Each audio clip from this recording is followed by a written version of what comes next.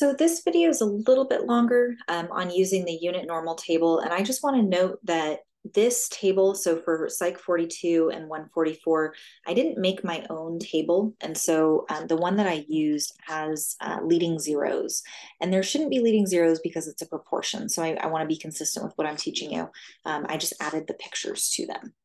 So the idea behind the unit normal table is that we can calculate a z-score, and then using column A, which is where we look for our z-score, we can estimate probability of randomly selecting various scores. So the B, column B is when we look for the body, and that's when we have more than half of the distribution that we're looking for on one side. The tail is when we're looking for just a tail on one side. And then we can also look from the mean to z. So imagine procrastination is normally distributed in the population of Fresno State undergrads, and you want to know the probability of randomly selecting someone with a 90 or lower. So our first step is that we need to calculate the z-score for 90 because that's not one of our 1, 2, 3 standard deviations that we can use. So we need to calculate the z-score, and we take our score minus the population mean, so 90 minus 70, divided by our population standard deviation, which equals 2.86. So this is our z-score for 90. I always recommend drawing it out because it helps you to visualize where that falls on this graph. And so now if I'm looking for lower, 90 or lower, then I'm looking for this area. So I would shade in the area that I'm looking for. So that's a big part of it. You would expect it to be a pretty big probability that we would get a score that falls 90 or lower. So here, we want to look for that in our unit normal table. So 2.86 is our z-score. These sideways equal signs just indicate that there's a break in the table because I don't have room to show you the entire table. So you can see here that we're looking for 2.86. We just look in all of our A columns, our z-score columns until we find it. And there it is, 2.86. And because we are looking in the body, because we have the majority of the unit normal table, we're looking here at this 0.9978. So what we've just discovered is that about 0.9978 of this entire distribution would fall below 90. Now, if we were to make this a percent, we could move over our decimal point to two numbers to the right, and that would be a 99.78. So almost 100%. Just under 100% of scores are going to fall below that score. Now, imagine that we're looking for 90 or higher. It changes the direction that we're looking in our unit normal table. So again, it helps to draw this out and be able to visualize that you're just looking for that small amount of it. So we're looking for the same z-score here, but now we're looking in the tail, which is right there. And you'll notice that if you add the body and tail together, you get 100% or 1 since we're looking at proportions.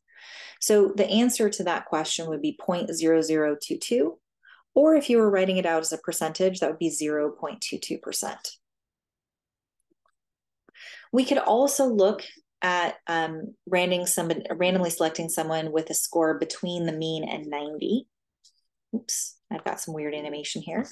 Calculate the z-score for 90. We have that. That's what we've been using, the 2.86. We're going to draw it out. We're looking at the same score, but now we're actually looking from the mean to the score. So we're no longer going to include this half that we are not shading this time. So we're looking from 70 to 90. So we will use the unit normal table again, same place. We're going to look at 2.86. And then here, we're looking at column D. So we're looking at this mean to Z, or mean and Z. So it's 0.4978 or 49.78%. Now, you should note that this 0.4978 is only, it's 0.5 exactly less than the body. And that's because we're taking out that half, that 0.5 of the distribution when we look for just the mean to Z. So now I'm going to show the example that those of you in class really don't like, where we have to calculate two z-scores and look for the distance between them. There's two ways to do it. So we're going to calculate, we're going to look at the probability of randomly selecting someone with a score between 80 and 90. So here we need to calculate our z-score for 80, which is 1.42. We need to calculate the z-score for 90, which is 2.86. And again, you want to draw it out. And this is where our two z-scores fall. So the idea is that we're now looking for the area under the curve that falls between these two z-scores. So we can't use just one spot on the unit normal table. We need to look at two z-scores and do some calculations. So there's two different ways to do this. The first way is that you use the mean to z column.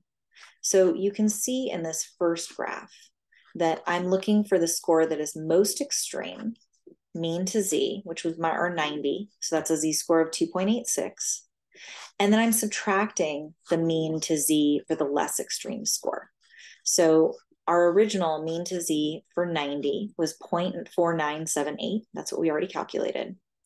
And then the mean to z for the less extreme z-score, 1.42, is 0.4222. So now we have two different areas that we've calculated. So here, what you're seeing is that if we look at both of them together, we're just taking out this part of the curve. So we're subtracting that, which is this right here. We're subtracting that from this area. And that will leave us with the area that we're actually interested in, because the area that we're actually interested in is this right here, is the difference between those two. So that gives us 0.4978 minus 0.4222, and that's going to be equal to 0.0756, or 7.56%. So that's one method. The other method, this is the way that I do it. I think it's easy for me, but it might work better for you to use the body column, and it works the exact same way. So the idea is then that you're looking for the body, and then you're subtracting the smaller portion of the body from that, and you get the exact same or the same answer of 7.56%. So that is how you use the unit normal table. And then the next video is going to talk about sampling distributions.